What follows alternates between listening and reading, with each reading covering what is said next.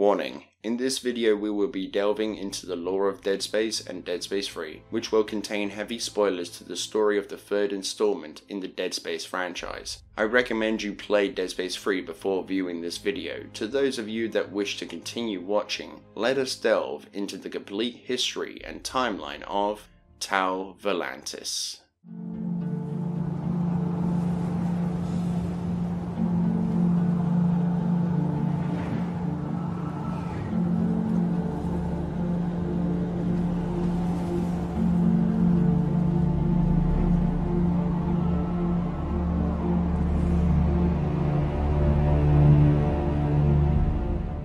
Before the meddling of the Marker's influence, Volantis was presumed to be an aquatic planet with vast oceans that would cover most of the surface of the planet. Underneath the oceans would lie caverns that would stretch on for miles, along with many of the cities that were constructed by the native aliens. The atmosphere is completely breathable to humans, even without plant life. This is because of the atmospheric oxygen due to the natural VUV light coming in from the sun that would bombard the planet at a constant pace during the night and day cycles. The carbon dioxide would react to the light and would break apart, turning back into the component gases that had created it, carbon monoxide and oxygen. Another explanation would be for bacteria known as cyanobacteria, who are photosynthetic, which can create oxygen in the process of photosynthesis, which this bacteria is fully capable of surviving in harsh environments such as cold Arctic weather conditions. Tau is the 19th letter of the Greek alphabet and symbolizes life and resurrection. Volantis is a genitive term derived from volans, meaning fly or move swiftly. Together, Volantis could mean swift resurrection, a reference to the nature of the necromorphs. The name might also be a play on Atlantis, referencing the mythical aquatic city in reference to Volantis formerly being an aquatic planet. 2 million years ago, the alien inhabitants of Volantis would come across something not known to them. However, we know it all too well. It was in fact a black marker. The aliens would investigate this strange looking obelisk, and not too long after they would make the same mistakes that the humans would make in the years to come. Figuring the marker could be used like a battery to give them near limitless power, they began replicating more of them instead of investigating any adverse effects it may have on their species. The aliens ignored any signs of caution and replicated dozens of red and blue markers in hopes of obtaining limitless energy to reach that bright future just out of their grasp. In their minds, the marker would give them the boost they needed for their ever-growing civilization. The aliens would begin to even worship the markers, just like how unitology would do so as well. However, the markers would soon pull back the curtain and reveal their master plan. Sometime later, a violent outbreak had arisen from the depths of Volantis that would spread over the entire planet, killing and reanimating the population into horrific and mutilated necromorphs. Once the majority of the planet had fallen to the markers' will, the markers themselves began to rise into the air, spreading across the planet in order to create the first convergence event on Volantis. With the collective mind attempting to assimilate the fallen and infected into a brethren moon, the aliens sought a way to save their world before the game could end for them. Using their highly advanced resourcefulness, they had constructed a huge terraforming machine, and using this machine, the alien survivors had begun terraforming the planet, effectively flash freezing the entirety of their world, stalling convergence and halting the outbreak. However, their success may have saved their world, but came with a heavy price, that being their own extinction.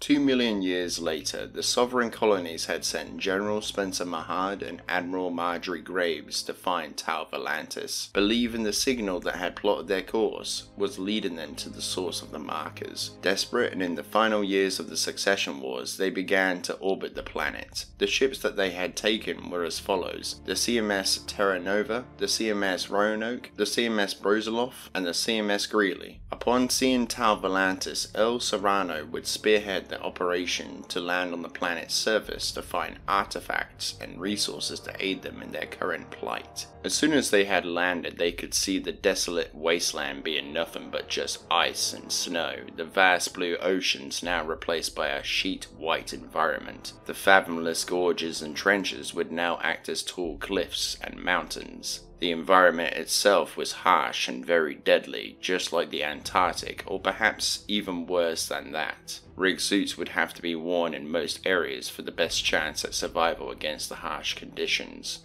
General Mahad would stand in protest to Admiral Graves, stating that the mission was a waste of time and resources, and that he and his forces would do better assisting back on Earth in the battlefields against the rebellion. Graves would ask Serrano to give General Mahad a presentation of the importance of the mission and how it would benefit their cause. Good afternoon, General. Admiral Graves asked me to prepare this information for you. When the black marker was exhumed on the Earth in 2214, it defied our understanding of science. It appeared to generate limitless energy, a trait of obvious importance in our resource-strapped times. There was an effort to replicate the marker, hoping to understand its technology, thereby acquiring limitless energy for ourselves. Imagine our surprise when we learned they are not sources of energy, but receivers of it, via carrier wave from somewhere deep in space. Triangulating this marker signal revealed a previously undetected planet, now known as Tau Volantis. We hope to find the source of this signal and finally harness the energy for ourselves. And if this works, it could mean a better future for all of us. General, thank you for your time. Sometime later, Graves would be upset in having to double bunk half the officers so Mahad could house his freeloading 163rd. Graves said that they are rude and they did not do a single useful thing aboard her vessel. Graves would ask why they are wasting resources on this frivolous addition to the mission. Mahad told Graves that if it was a bunk space that she was worried about, she would not have to worry for much longer. He was taking half of them down with him to the planet once they had managed to get themselves dug in, and they are his assurance that nothing was going to go wrong. On the 29th of August 2311, an initial drop site had been established. The armed forces began to set up the planet and to build the necessary facilities needed for their researches. In the following weeks, the armed forces had set up a series of ground-based barracks, research facilities, and drill sites under Mahad's authority. Tim Kaufman was a soldier within the Sovereign Colonies Armed Forces and was deployed at a scav colony on Tau Volantis. He would be assigned at an armory where he would work as an ammunition specialist. He would be responsible for the management of the ordnance in the armory. He would be tasked with receiving, storing, and issuing conventional ammunition and explosives to task forces within the nearby colony bases. Sam Ackerman would also be assigned to the 41st Engineering Unit in support of the archaeological and research operations within the colony. Upon digging deeper into the icy crust of Tau Volantis, Serrano and his teams of researchers and dig crews would discover an alien city. They would soon begin excavating the area. Inside they would find frozen specimens of alien origin and several red markers found throughout the city, all varying in size. The science division began excavating the markers along with other artifacts and taking them back to the surface for study. Dr. Alexei would also take the specimens back to the surface to neurologically dissect them in an effort to better understand their physiology. Serrano and his team would pick up on the details about an alien machine that would be found atop the spire located at the heart of the city. Aided by the neurological data retrieved from the Rosetta and Nexus specimens, it was the source of the massive energy readings detected from the markers. Trying to determine how to use the machine, Serrano and his team created a codex, a device that would work in conjunction to the machine. While Serrano and his team worked on building the codex, the conditions at the armed forces facilities were slowly deteriorating. The members of the flotilla began to exhibit symptoms of marker influence, including headaches, lack of focus, hallucinations, and dementia. The bodies of the dead soldiers who experienced the same symptoms are brought aboard the ships for safekeeping, alongside the artifacts and markers. Serrano's dig team was affected by the marker in such a way that they adorned their snowsuits with marker symbols. Despite General Mahard's concerns, Admiral Graves ordered that the operation would proceed as expected. Sometime later, Graves was exposed to the artifacts brought up from the planet and stored on the ships. Gradually, her mind succumbed to the effects of the markers. She would be taken back to her quarters and be placed under quarantine. Mahard would then take complete control over the expedition. It was known throughout the expedition that General Mahard did not like El Serrano and would occasionally threaten him, stating that he is playing a dangerous game after the Admiral was placed under lock and key. In her isolation, Admiral Graves would start writing all over the walls what she had told General Mahard to do, which was to turn it off.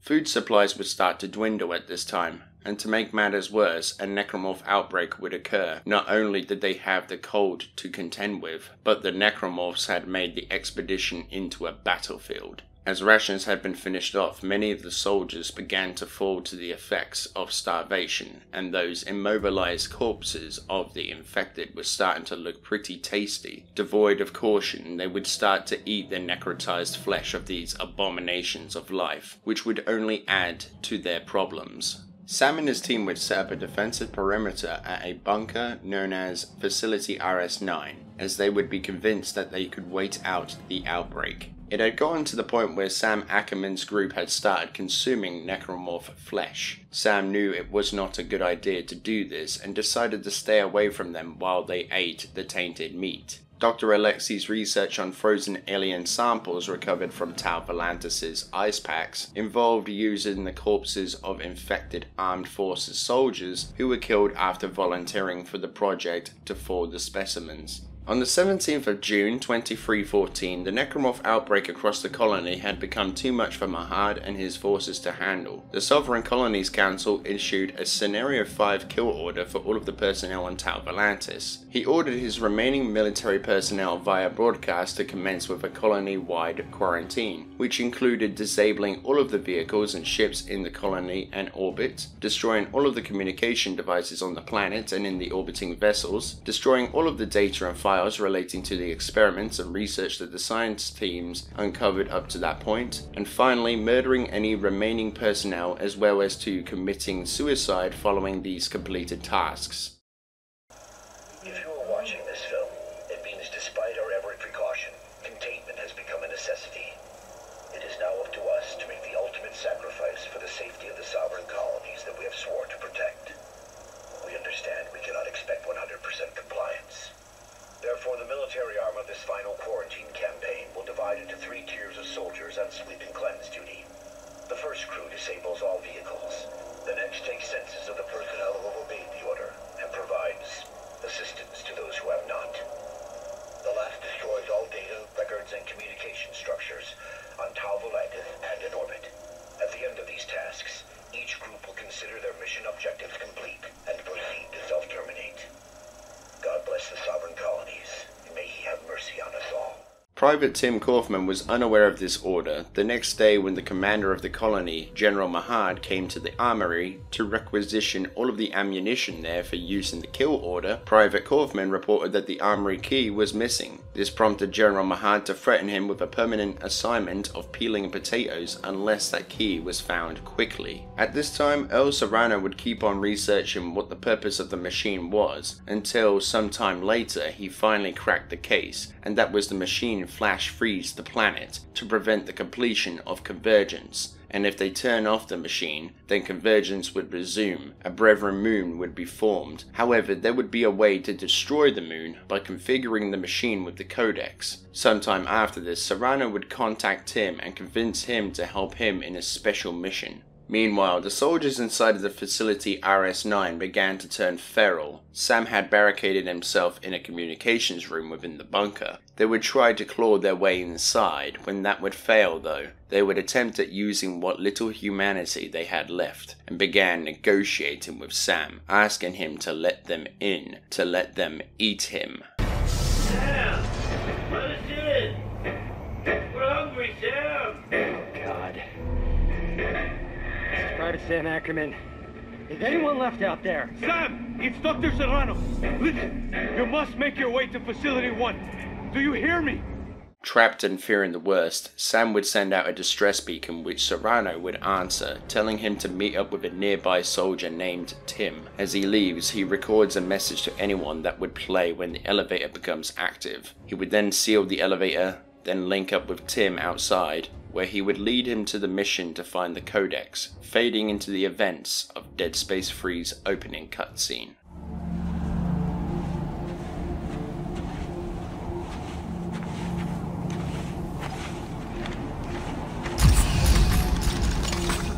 Oh! Jesus, Kaufman! This is hopeless! Alpha Niner, this is Whiskey 250. Alpha Niner, this is Whiskey 250. Serrano, do you read me? Tim! Oh, thank God! Did you find it? Find it. Doc, I'm not even sure what we're looking for. Just follow the waypoint I sent you. I can't tell you anymore. Just get there. Do you hear me? You have to get there. What? Oh, it's lost. What? Dang it! Follow the waypoint. We've been following it for 3 hours and ain't found squat.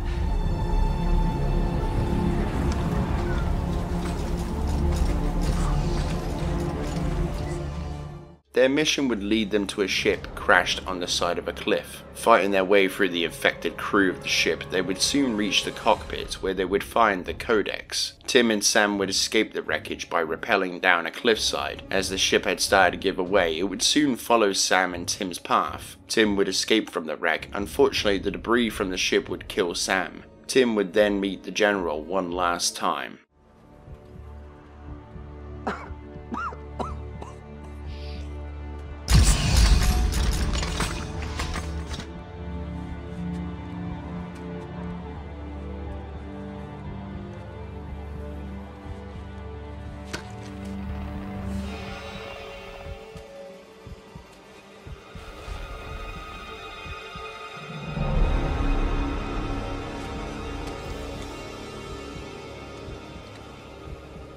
Fine young soldiers, every one of them. General Mahad, sir. Where's Dr. Serrano? Earl Serrano, always the optimist. Well, he said I should take this into the city. He said there's still time to stop it, sir. There's still time. We lost control! And now, for the love of Earth and the sovereign colonies, we've got to do what's right. You love the Earth, son? Your mom and dad? Yeah, yes, sir, of course. Good. Glad to hear that.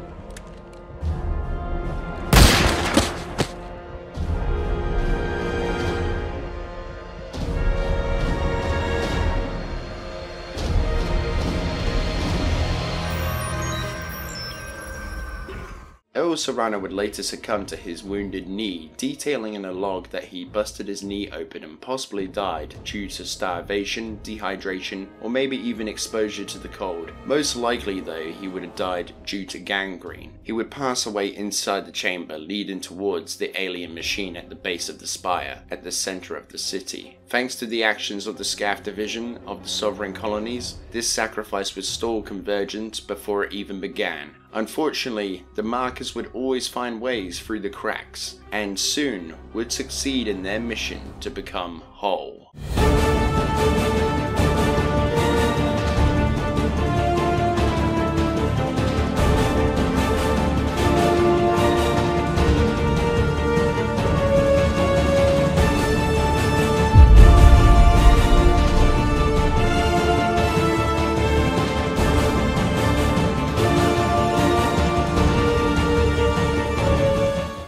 200 years later in 2514, scattered marker research left behind by the sovereign colonies would be rediscovered by Tamara Carver, which would lead her into finding the coordinates for the forsaken planet of Volantis. Tamara collected enough information regarding the markers and what she believed to be the marker homeworld for Robert Norton, captain of one of the last few remaining pockets of EarthGov, and Ellie Langford, one of the two that survived the Titan Station outbreak. Unfortunately, before they could meet, Danik, the leader of the Church of the Unitology sub-faction The Circle, had gone to her first and killed her along with John Carver's son, Dylan. In Ellie's efforts to reach Volantis via a shock ring, she would tell Robert and John to find the survivor of both the Aegis 7 and Titan Station incidents, Isaac Clarke.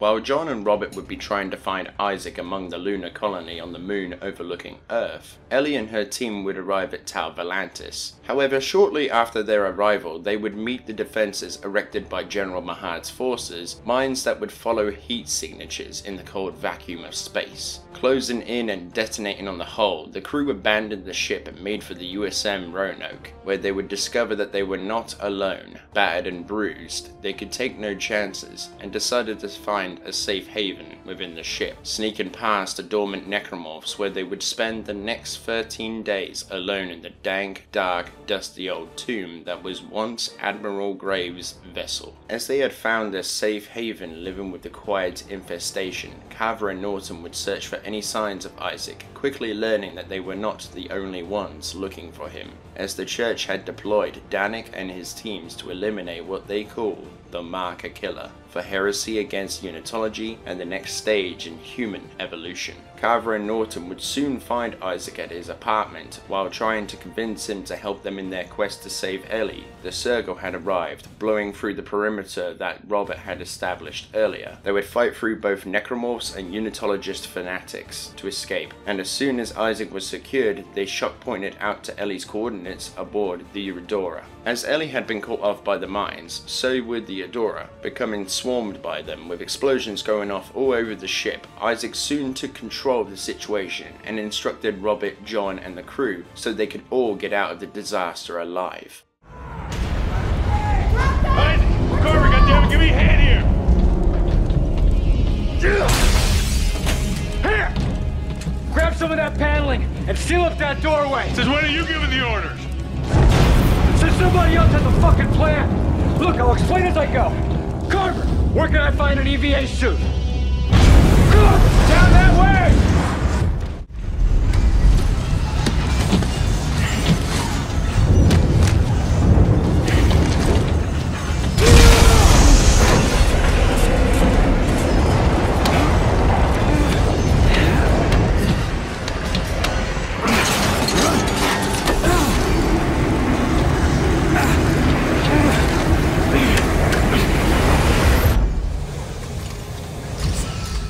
As the ship gave one last explosion, it would send Isaac, John, Robert, Rosen and Locke hurtling approximately 100 miles per hour through space, then coming slowly to a stop next to the Roanoke. As Isaac had entered the ship, the air filtration systems had oddly activated, pressurizing the room so he may breathe, like the ship was still functional after being inactive and adrift for over 200 years. The air had a foul sting to it, the rooms were filled with dust, and the doors upon opening them had a loud creak that would echo throughout the corridors. Isaac and John would split up from the rest of the crew. They would begin talking about the coffins and bloodstains on the walls, theorizing that it could have been executions, as they make their way towards the signal until they meet some old friends.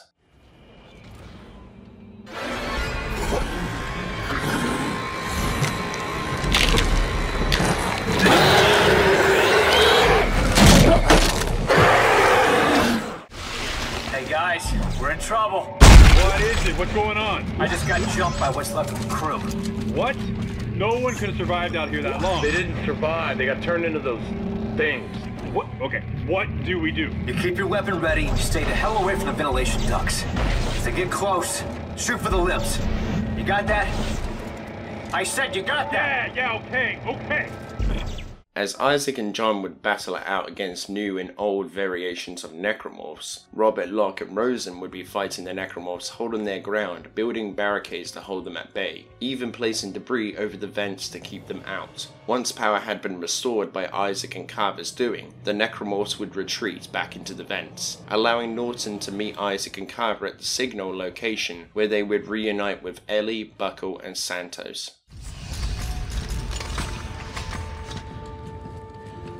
You found us. Oh, Ellie, baby. I knew you were too stubborn to die. Captain, is this him? Yeah, that's him. Isaac Clarke, great to meet you. Austin Buckle, Marker Ops. This here is Jennifer Santos, our little lady with the big brain. If it's true you can decipher the marker script, this mission might still have a chance. Isaac, thank you for coming.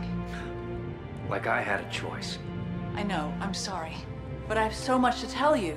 All right, come on. We have to get out of here now. No, not yet. Isaac, we need to stop the marker.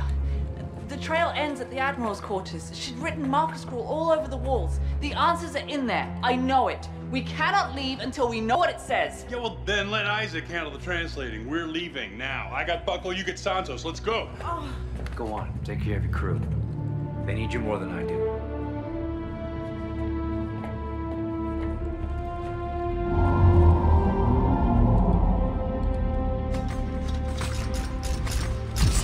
You could have warned me about Ellie and the captain. No one cares about your love life, Marker Boy. Isaac and John would fight their way back the way they came, finding the Admiral's quarters where Isaac would decipher the scribbles on the wall.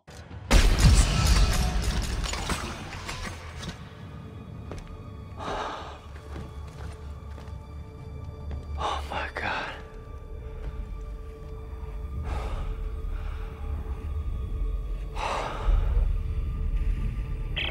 Ellie, Carver, we've reached the Admiral's quarters.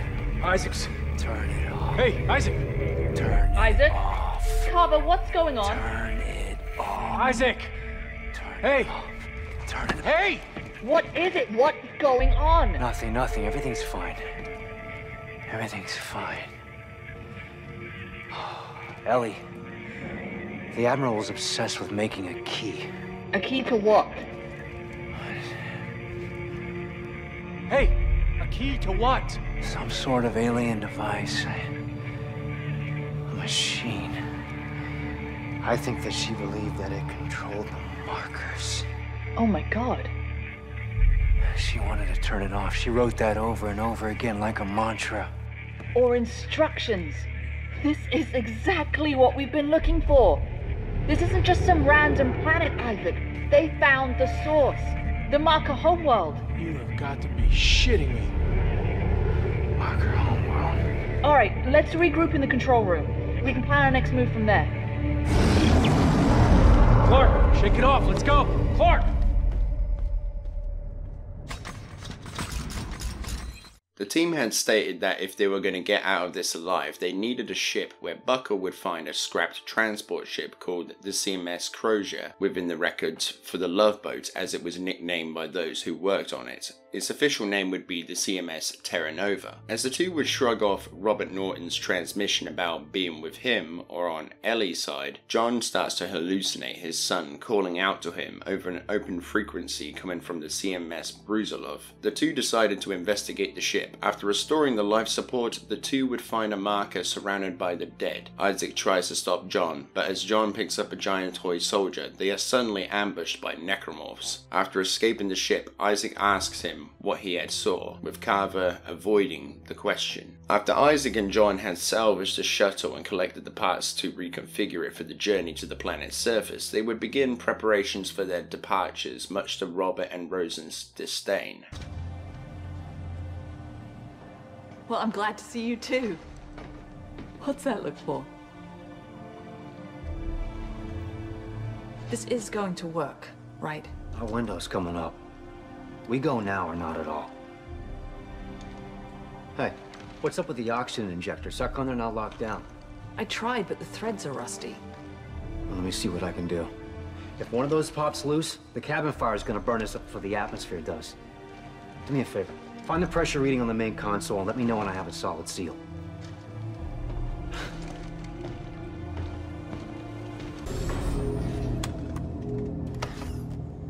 This is suicide. Those mines will rip this ship apart. It'll hold.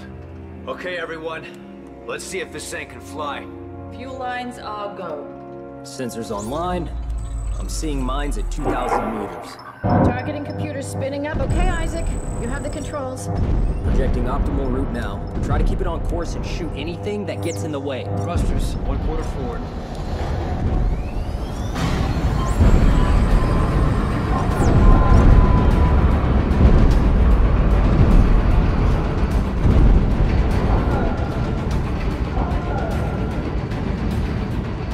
The mines have a lock on our heat signature.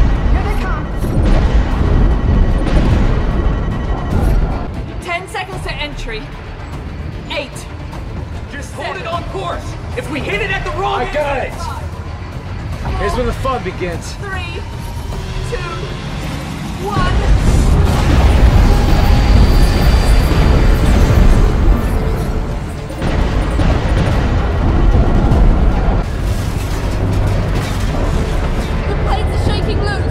Everybody strap in! This is gonna be rough! Hull temperature is all the way in the red. Yeah, we're coming in too hot. Give me a course correction. We can't correct now. We'll miss our window. This angle, we won't reach the window. Okay, I'm sending you a new vector.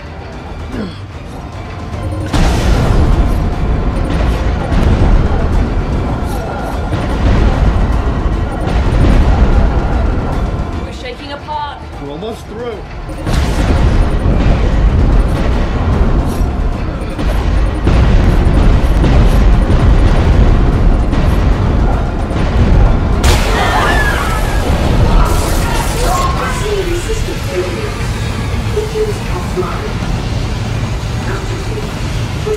Without the thrusters, we're dropping like a rock. Shit. Hang on. I gotta go refuel the tank. Shit! Isaac, take the helm. I'll take them.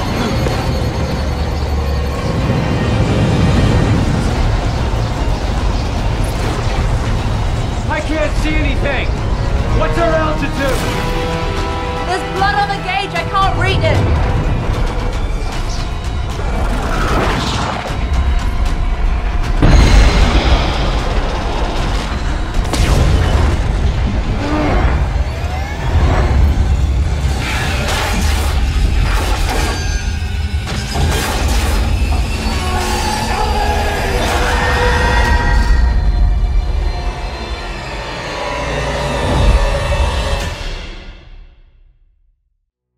Norton would wake up first, and in his desperation made an unlikely choice in contacting Danik for help, giving him all the information he needed to find them, along with making a deal he could have Isaac in exchange for safe passage back to civilization. In Norton's eyes, the man who destroyed the organization he served for quite some time, his enemy was now his only hope in saving his dearly beloved Ellie. As Ellie, Santos and Buckle would come to, they would find that they are in freezing temperatures. Ellie stands in protest, stating that they should wait for Isaac and John, but after seeing her crew's fate dwindling in the sharpness of the air, she decided to record a video for Isaac and John in case they had came this way, and to light flares in the direction that they were going.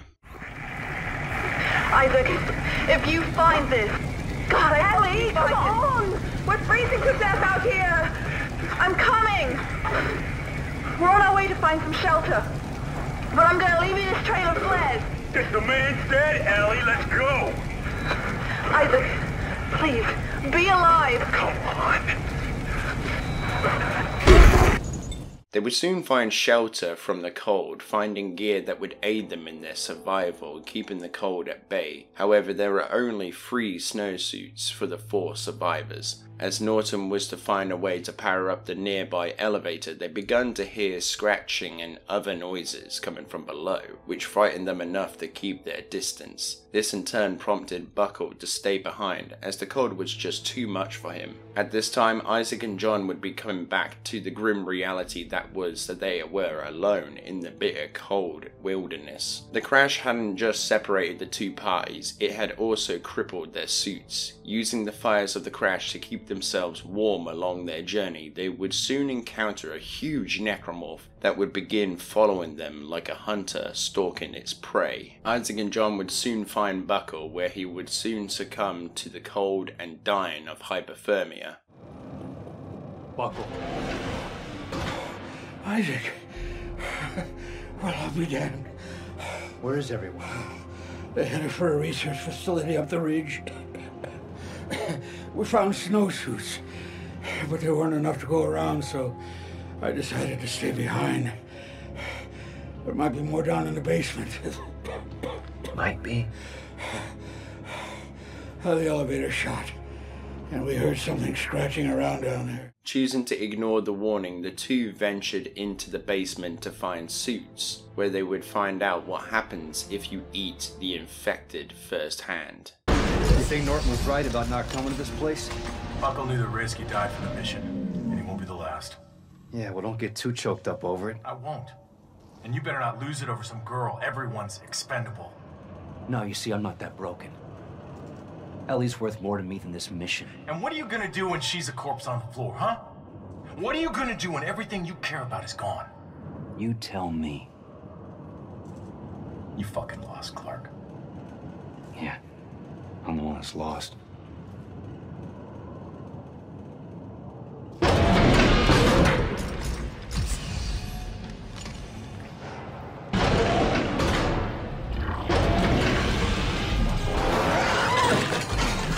Shit!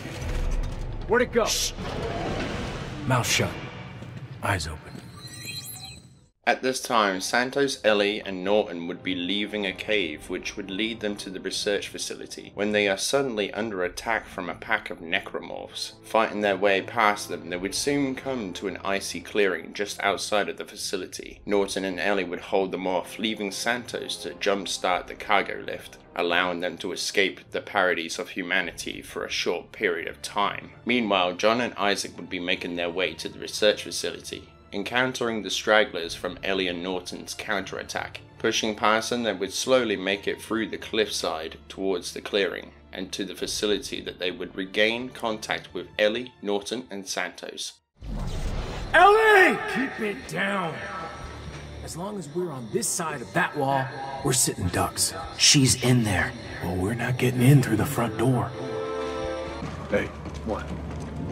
let's get one thing straight, Clarke. We came to this frozen shithole to stop the markers, and nothing, not you or your obsession with Ellie, is gonna get in my way. You got that? I know why I'm doing this. Do you? Let's get this lift powered up. With any luck, everyone will be waiting for us past the gates.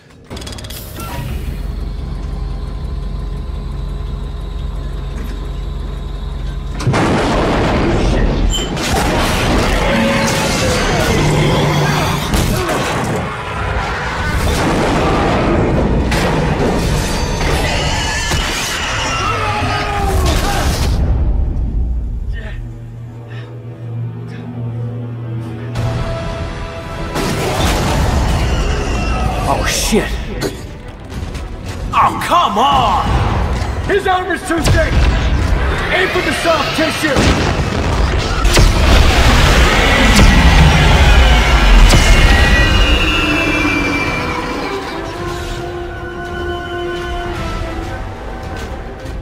Hey! I'm not finished with you yet! Where's it going? Where it always goes! Out there! Somewhere! Come on. I think I see a way over the gate. With their victory against their stalking adversary, they go to meet the others.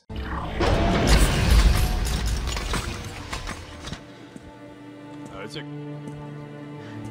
Isaac, you made it. Thank God. I knew you'd catch up. good to see you made it, Isaac. Yeah, maybe we should give you two some time alone, huh? What the hell does that mean? It means, for someone who's in the past, you're awfully glad to see him. We need him. This mission needs him. Come on, we need him or you need him? Hey, you got something to say to me, Captain? Stop. Just stop. We need to shut down that damn machine, and we don't even know where it is yet. I do. I mean, I think I know how to find it. Well, I've been digging through what's left of the research notes, and... I thought all that stuff was destroyed. Well, computer data, yes. But the written logs discuss a signal tracking experiment that pinpointed the machine's exact location. Well, I think if we repeat it, we can do the same. But it's at the other end of the complex. Yeah, fine. Fine, let's have a look. I could use a change of scenery.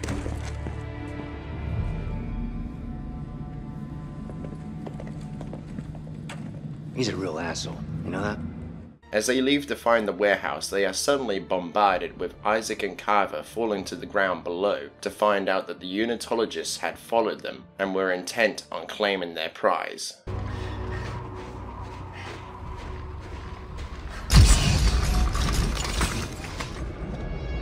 Everybody move!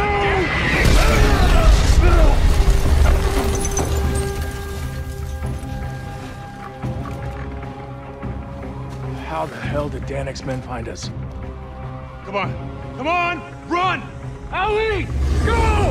We'll meet up at the warehouse!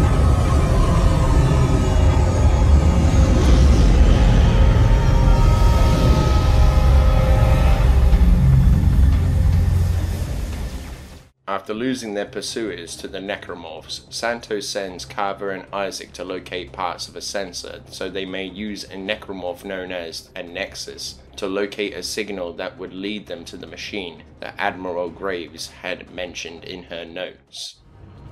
Looks like they modified a telemetry spike. I have no idea how it works, but yeah, I think I can build it with the right parts. Where's the other warehouse? I'll put the coordinates in your rig. It is most likely to be locked down tight. Here. I found these research passcodes when we arrived. They got us into this warehouse.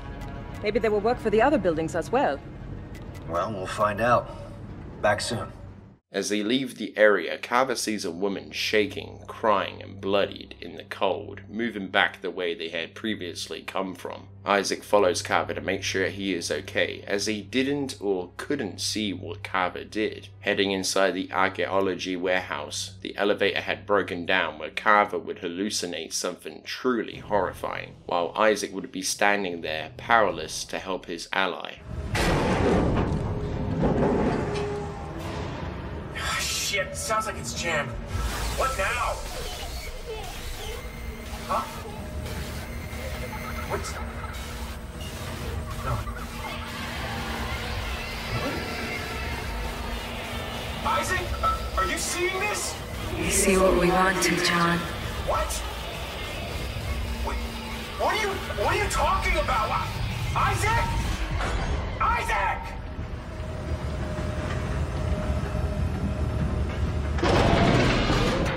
In their travels, tin soldiers would line the walls, all varying in size. The further they went, the more the voices of Dylan and Damara would haunt Carver. Upon reaching the end of the line, Carver would black out, with him coming to, still inside the elevator, with Isaac stating that they had been sitting there for 5 minutes, implying that the events within the mission, or the warehouse, never happened, and was all within his mind.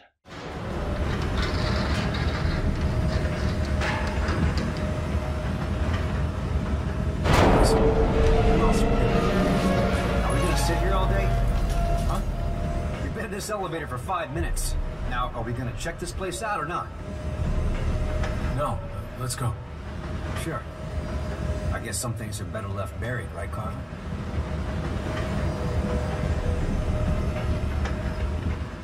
With a shooken Carver, they find the parts they need and leave to get back to the others, when their number 1 fan returns for round 2.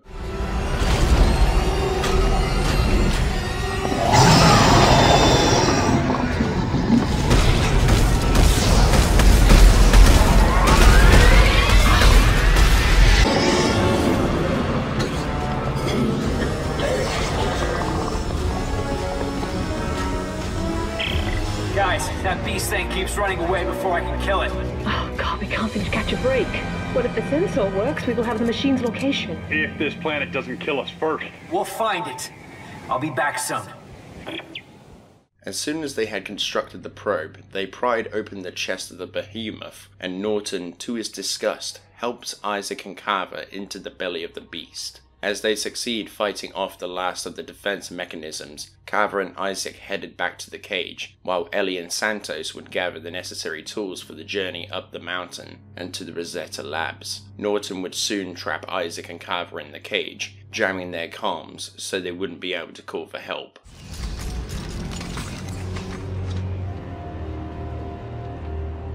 Norton, open the cage. No. What? If you want to die here, now's your chance. I'm taking control of this mission again. Hey, where you going? Saving Ellie. Norton! Norton! Norton! As they were attempting to escape from their predicament, Norton would run into Danik, and soon Isaac and Carver would catch up to them, where all would be revealed to them of how the Circle had followed them through shock space and how they had found them at Volantis.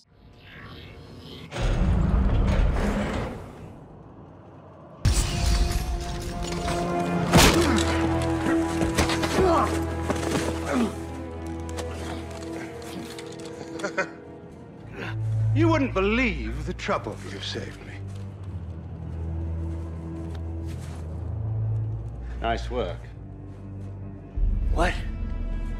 Well, here he is. The marker killer, Isaac Clarke. And here we are. The marker homeworld. You know, I must admit, I almost didn't believe such a place existed. But thanks to your friend, Norton, I finally found it. That's how they followed us through shock space. Well, oh, he is a bright one. All he wants is Isaac. Carver, the rest of us can go home. Deluded son of a... Hey! You've got me. Let the others go. It's a very difficult thing, you know, undoing the damage man has done. Everything we touch, we contaminate, we corrupt. The markers had a plan for us, but we took what should have been a magnificent gift and perverted it. Jesus, spare us the bullshit. I've spent an entire lifetime trying to undo the damage man has done. Fighting EarthGov's ongoing research, liberating the markers from those profane testing facilities. And now, I just have one problem left to purge. All of you. No, no, no, no! No, you promised me a ship, Danik. We had a deal. Yes, I'm sorry about that. But I can't afford to leave even one of you left alive. Apologies for misleading you, Captain.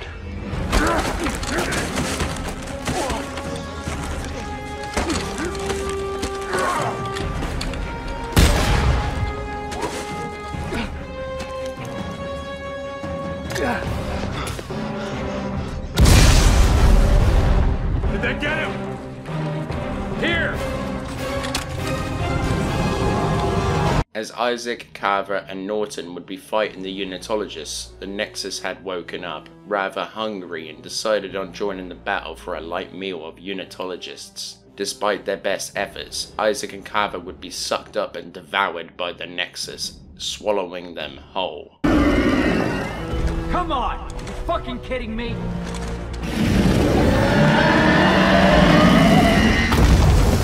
Move, Norton! Move!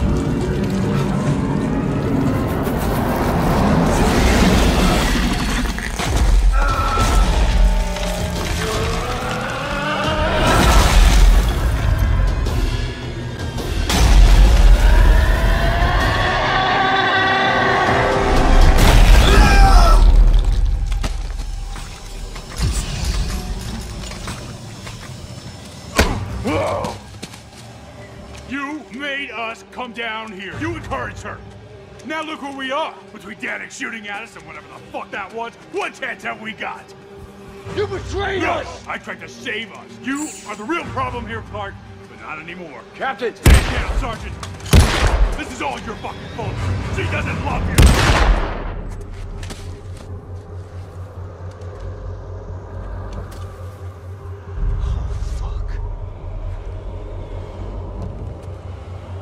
Fuck. Come on. He won't stay dead forever, not around here. What am I gonna tell Ellie? Hey. You tell her the truth. Now let's go. Isaac.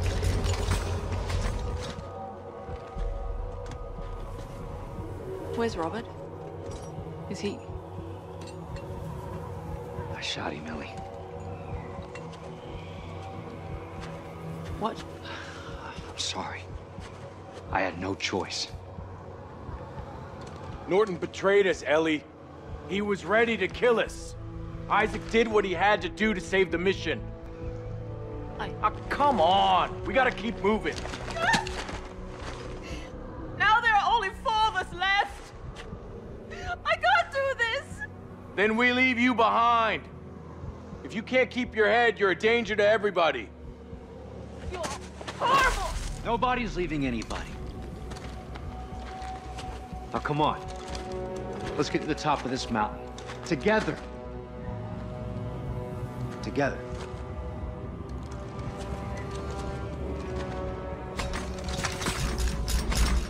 While Isaac and Carver are making their way up the mountains, Ellie would contact Isaac, letting out her mixed array of emotions in her grief for Norton's death. After this, Ellie and Santos would be attacked by necromorphs while waiting on Isaac and Carver to find a safe way for them to make their way up the mountains. Guys, I found a cargo cage, but it's wedged into the cliff. I'll try to free it and send it down. Ellie, you hear me? We see it. Come on, Ellie.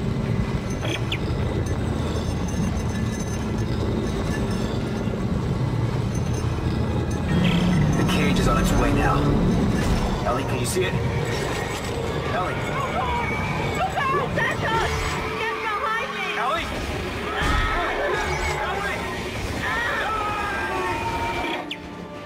As the snow beast was attacking Santos, Isaac reaches over to her. In fear of the beast bringing the cliffs down on them, Carver grabs an axe and gives in to the necessary evil and sacrifices Santos in an attempt to safeguard the others.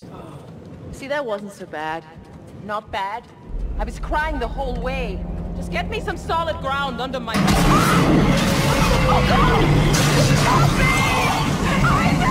Santos! Carver, give me a hand! Too heavy! No, I got it! Don't let it take me, please! Isaac! It's gonna take the whole cliff face down and us with it! I can reach her! Just hang on to the winch! Santos! Give me your hand! Isaac, it's too late for that! Take it! Cover, no!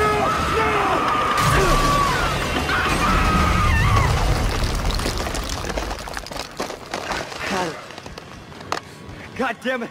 I had her! It was gonna take us all down with it! Isaac, the cliff's falling apart! Come on, damn it, give me your hand! I promised her! I could have reached her if I just had another second!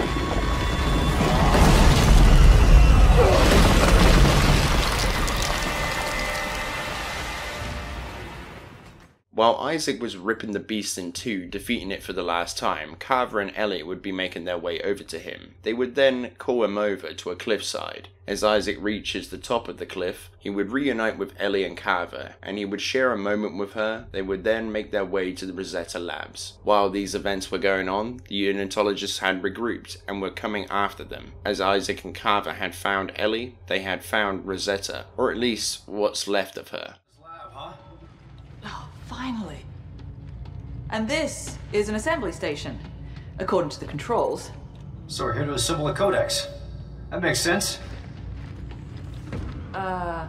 No. According to this, we're here to assemble Rosetta. They cut her into pieces? Oh my god. Fuck this day. They sliced her up. Why? I don't know. But some of the pieces are already in the assembly. I think I see another piece over there.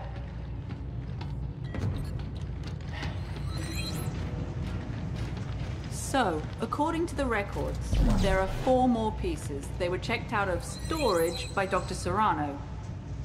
Well, there are 3 buildings in the facility, so if there are more pieces, they're either in one or all of them. Most of the doors were locked down from what I could see. Yeah, well, you're in luck. Look what I found, a security pass. You want to give it a shot? Hey, why not? Great, thanks. Find out what you can about how assembling Rosetta will create a codex. I'll explore the labs and recover the rest of the Rosetta slabs. On their mission to find Rosetta, Carver begins to hallucinate again, having some FaceTime with his deceased wife imposed over Isaac's helmet. Carver and Isaac would take a look inside of a warehouse where Carver would be transported within his demented mind into a plane of birthday presents with jagged rocks and pictures of his family.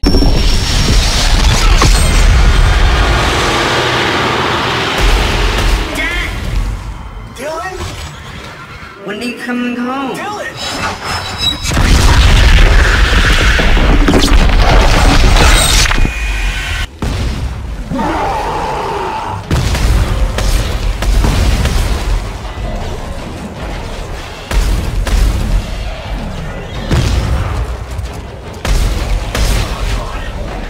Carver, what happened? She wants something from me, Isaac. What something? Who? I think she wants me to join them. Whatever you're seeing, it's not real, man, okay? You gotta trust me here. You want me? Ah! I'm right here tomorrow, come on!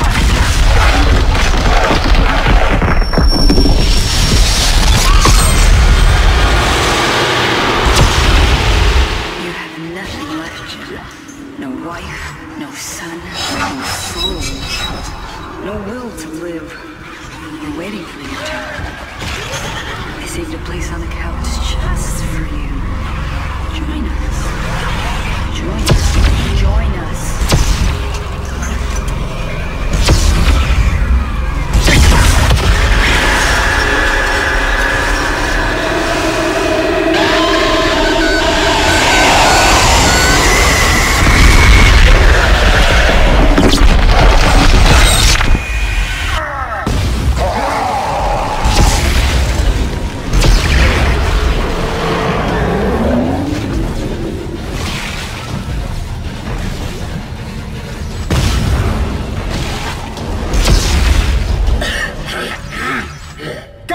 Carver, you don't have to do this. Yes, I do. You're killing yourself. And isn't that what I deserve? Huh? You gotta go. Go. I have to finish this, Isaac. I have to.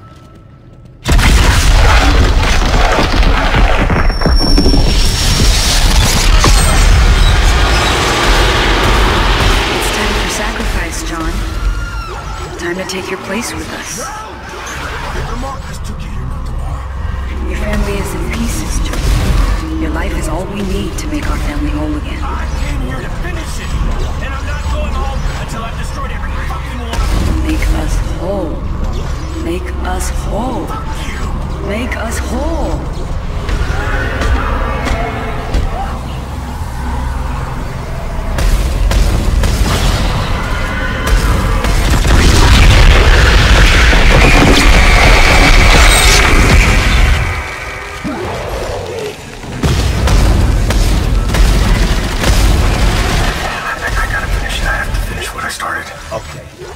Got to stop, man. It's not going to. Not unless we stop the markers. The only reason I'm still alive is so I can make my shitty life mean something. Come on, let's just get out of here. After Isaac and Carver had found the rest of Rosetta, they activated the device to create the codex for the machine. As they did, Isaac would be granted a vision of what truly happened on the planet.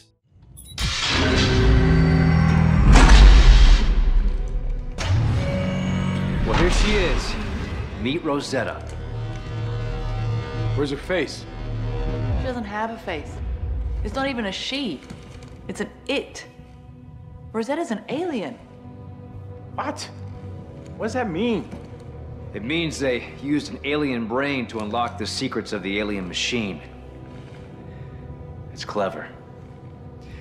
All right, let's see what happens when we activate it. This could get a little weird. Fingers crossed.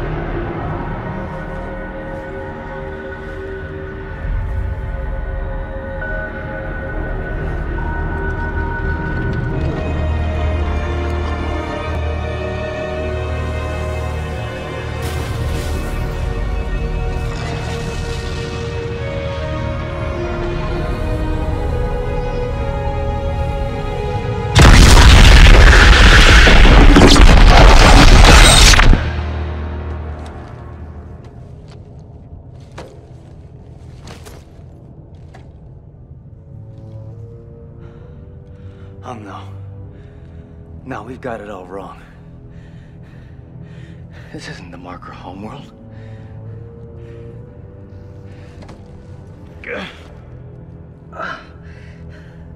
The aliens, they found the markers just like us, and it spread. It consumed them. It pulled their bodies into the sky to form the final stage. Oh my God, the moon. The moon is the source of the marker signal, not the machine. The moon is convergence.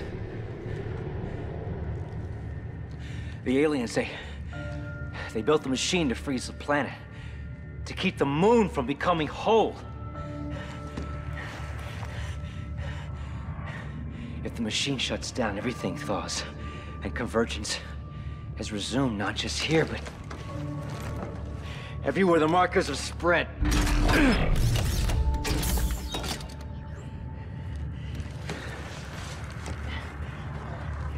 And this is the key to turning it all off. Thank you for doing all the heavy lifting. No! It will home in on Earth's markers and hunt us down! You don't understand what you're doing! I misunderstood initially, that's true, but it's all quite clear to me now. It's not only mankind's tampering which has hindered our glorious rebirth, but this alien machine as well. Stay away from that machine, Danik. No. And now that I have this, I'll be able to turn it off. The natives of this planet chose death over evolution. Now I'll make sure humanity doesn't make the same mistake. We will all of us be made whole. Well, come on, kill them. Freeze them! We have what we need! Hurry! Isaac, the codex! Door malfunction. We gotta shut this door.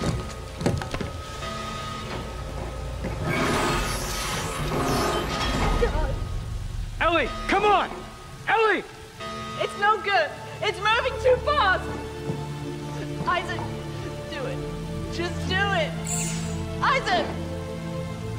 I love you.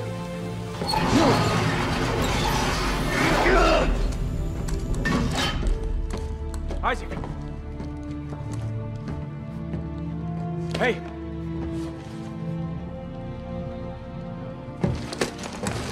That cat is still coming! We gotta go! Now! She's all I got. This was her mission. She knew better than anyone how important it was. Now we've got to finish this for her! Got it? Do you got it? Yeah. Then let's go! Isaac, now! I I left her.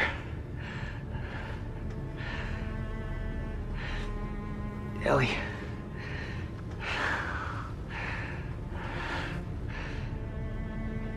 Isaac. Hey. Keep it together. Come on, man. Don't fall apart on me. Look, Danik is headed down to that machine. We can't let him shut it down. Then we're gonna make sure he never gets there. Got that? But how do we find him? The entrance could be anywhere. Santos. She said the machine was directly below this facility. We sent our locators to that point, and it'll take us straight to Danik. Isaac and Carver would chase Danik all the way down to the alien city, where they would find out how to properly configure the machine to destroy the moon. While they were chasing Danik and his forces, Ellie had escaped the burning gases by climbing up the extraction tube where the Rosetta slabs had arrived from, where she would be found by the unitologist with some burns and scalds from the gas, wearing a tank top, probably having to remove her coat to be able to fit through the air ducts. Isaac and Carver would come across El Serrano's notes and logs, where they would find out about the Brethren Moons and its brothers and what would happen if they fail. After this, they would encounter Danik, where Isaac would explode a wall which collapsed the floor, allowing them to escape with the Codex in hand.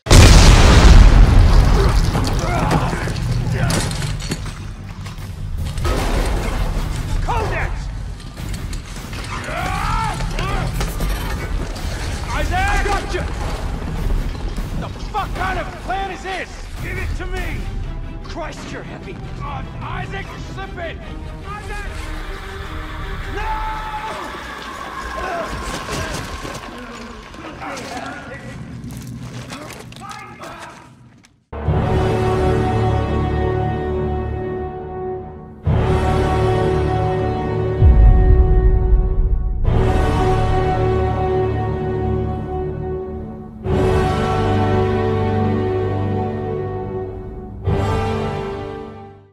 As Isaac and Carver would reconfigure the machine, they discovered the city itself was the machine, and they would also discover discs on the floor that would empower their kinesis and stasis abilities, but with a cost of endurance. As Isaac and Carver would finish reconfiguring the machine, they would be contacted by Danik, where he desperately begs Isaac to allow him to turn off the machine. He would then contact Isaac again, revealing Ellie's fate, stating that they will be waiting for them at the top of the spire.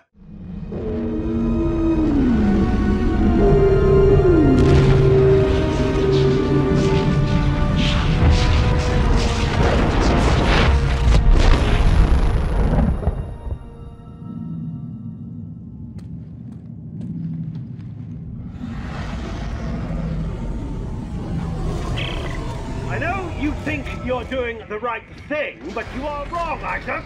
You have to let me turn off the machine. My reinforcement arrived with a big surprise. Ellie? Isaac! You're alive! But how did you... I escaped the delivery tubes, but they caught me. Isaac, they're gonna call you up in the... Ah! Let go of me! Shut up, heretic! Ah! I have the Codex, Danik. If you want it, you have to find me. No, I won't. You're heading to the machine. And when you get there, I'll be waiting. Isaac, don't do it. Don't listen to him. Give me the Codex and you can have her back. No! Isaac, you know what's at stake. Okay, everybody calm down, okay? Danik? Give me the Codex, or I will kill her! No! Isaac, what are you doing? You got a second chance. If he turns off the machine, we're all dead. Her? Us? Everyone. Don't let it all go dark, Isaac. There's more than one kind of right. No!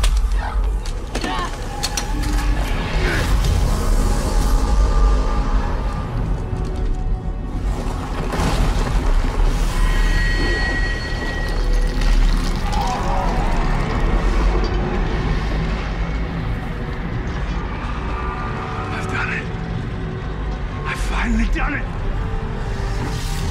The darkness is at an end. Let the evolution begin!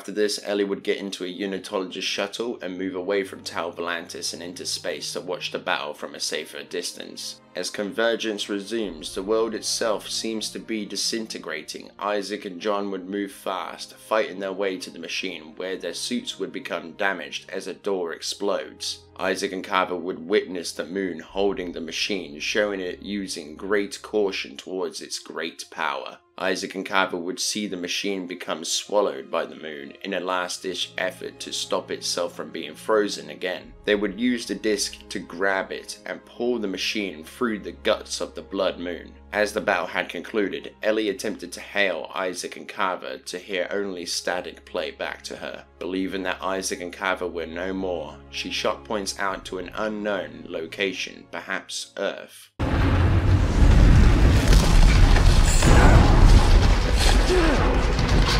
Come on!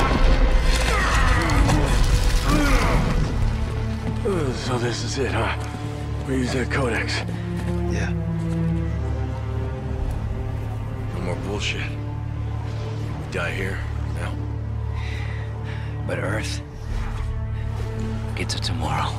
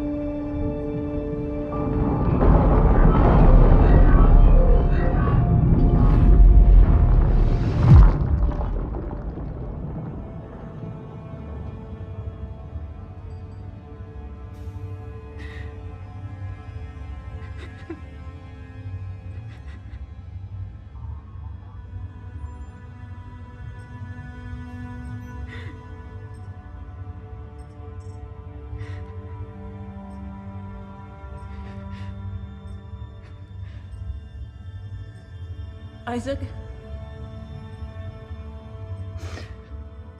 Isaac? Are you there? Carver? Isaac? You're gone, aren't you?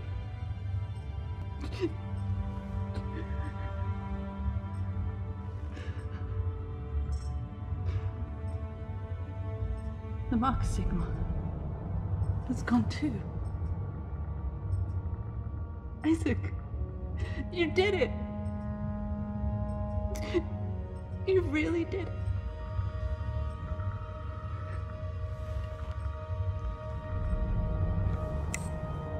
Earth space coordinates confirmed. Shock drive enabled. Standing by.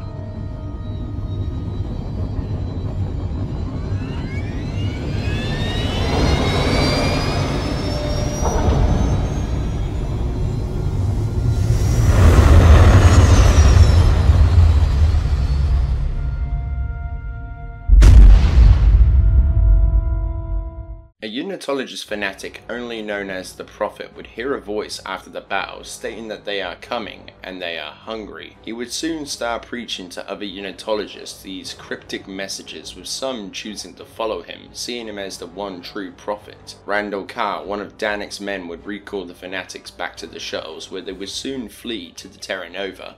Sometime after this, Carver and Isaac would soon wake up inside of a cave. Remarkably, they don't seem to be hurt, despite falling to what seems to be their death. Nevertheless, they decide to climb the ice wall and see what will be waiting for them outside.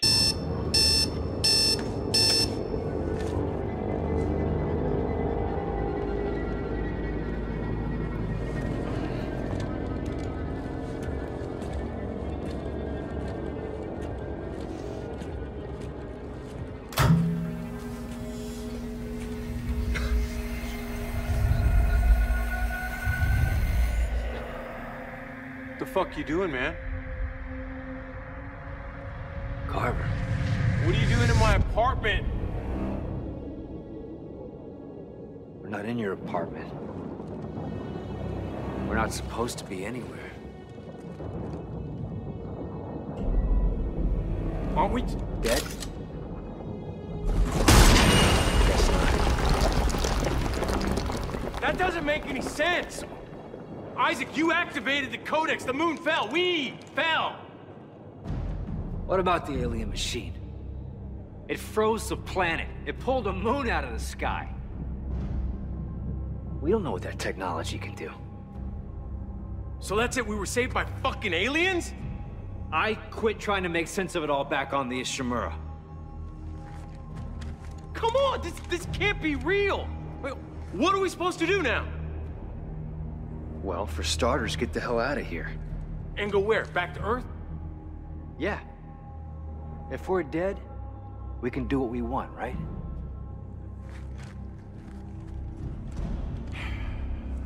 Right.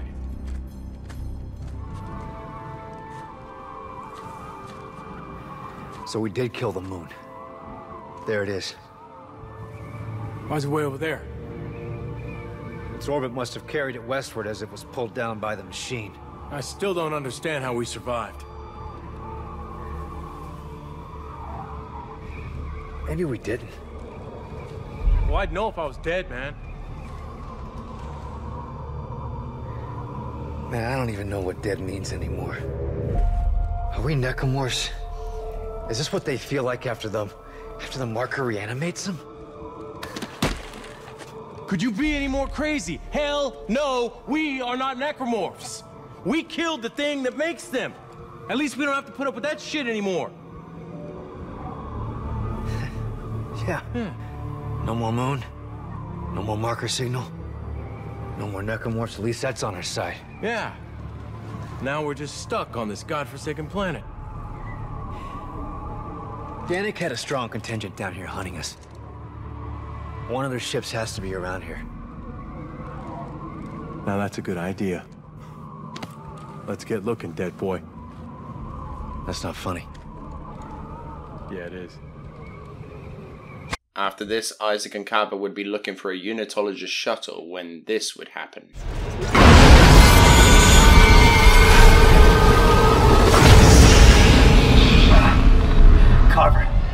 Carver, did you Just see some weird shit? Yeah! But how's that possible? Who knows? Hey, don't freak out. With the birth and death of the Blood Moon or Brethren Moon, Isaac and Carver see unitologists all over the nearby research facilities losing their minds, or at least what's left of them. Some would commit suicide while others would be mumbling to themselves while in a fetal position, regretting their past choices as now they have seen what unitology's message of unity and rebirth really entails, destroying their undying loyalty. At this time, the unitologists that went to the Terra Nova had started acting even more insane than normally, choosing to follow the man that was known as the Prophet, one that would preach about a new order, a church not of brick and mortar, but of flesh and blood. Isaac and Carver would see more hallucinations and shortly would see Norton just standing in the middle of an area. Upon further inspection, Norton transforms into a deadly necromorph poised to kill the two for their mutiny, but this time he would not be alone. Norton! No. You're dead! Hey! Hey, Norton!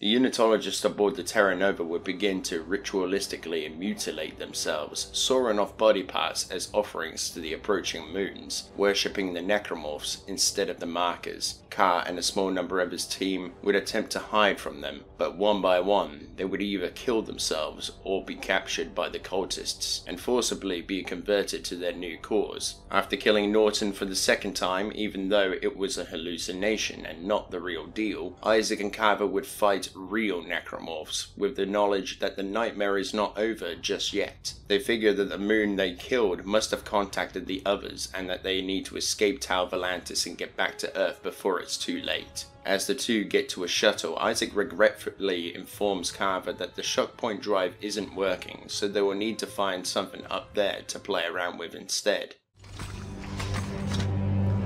Here, it's just a little... Oh no. Oh no, what? The shock drive on this thing is out. It's only got impulse. So we're stuck? Just stuck on this star system. We can make it as far as the flotilla. We'll just have to find something up there to play with. We'll make it home. Don't worry. Worry? I don't know if I'm dead or alive. What's the worry?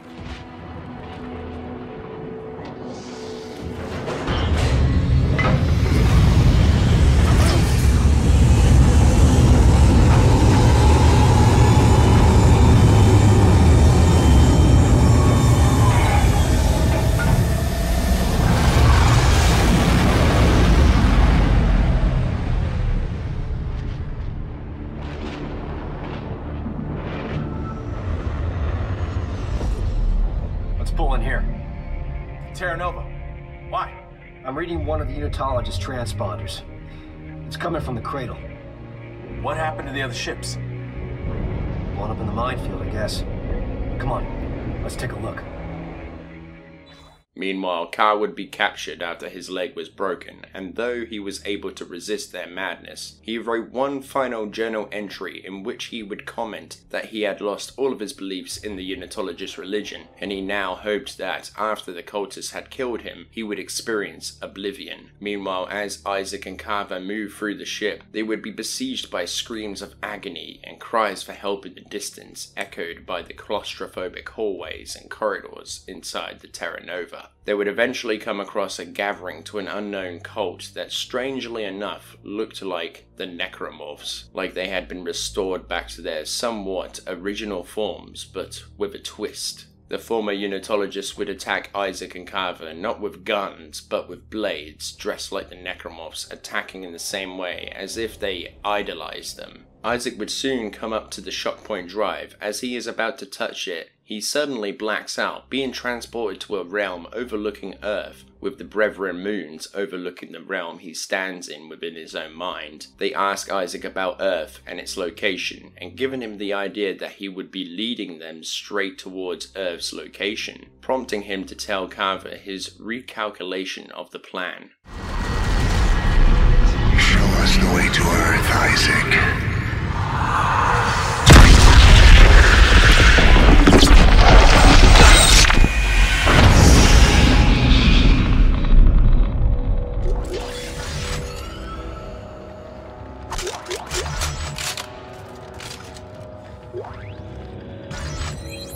Okay, we got it. Let's go.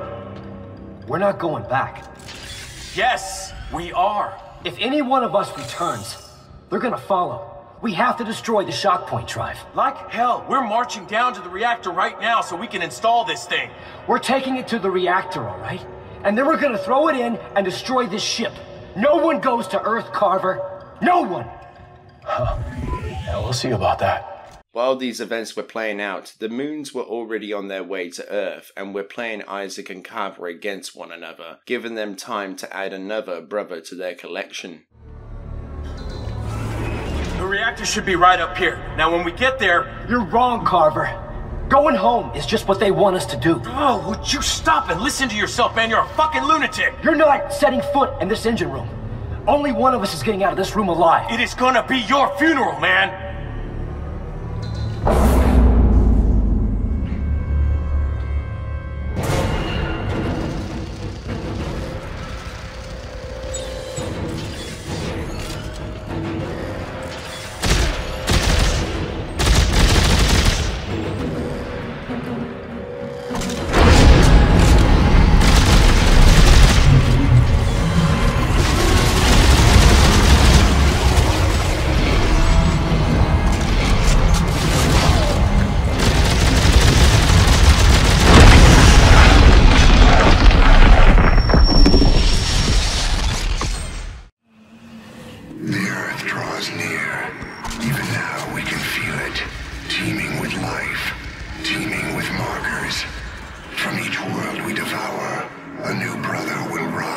be made whole. Our network will grow, and we will live forever.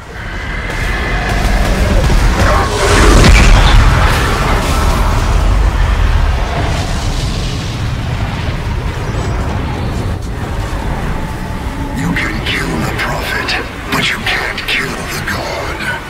Your chance to war the earth has come and gone. We are coming. We are hungry. We are here.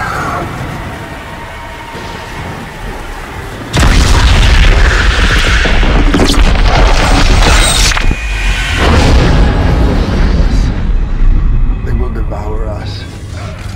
We will be made whole.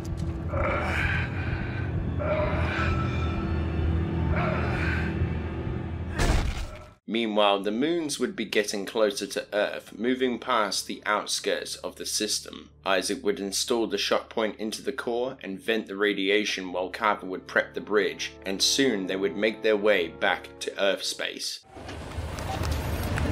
Let's go! Let's go! We may just blow up. We may just get saved by aliens again. Just hit the damn button!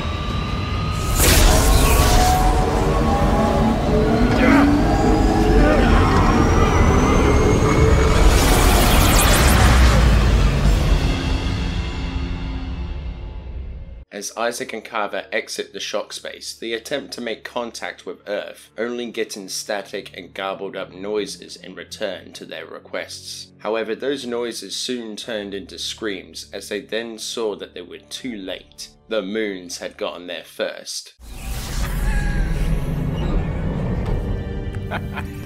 Earth Orbital Control, this is Isaac Clarke aboard the CMS Terra Nova requesting clearance, over. Are you sure you got the right channel? This is over 200 years old. Yeah, no, I changed it over, right? Trust me, it's right. Earth Gov Command, this is Sergeant John Carver. Do you read me? Is anyone there? It's weird. United Mining Traffic Flow, do you copy? Lunar Flight Control, this is CMS Terra Nova. Does anyone read us out here?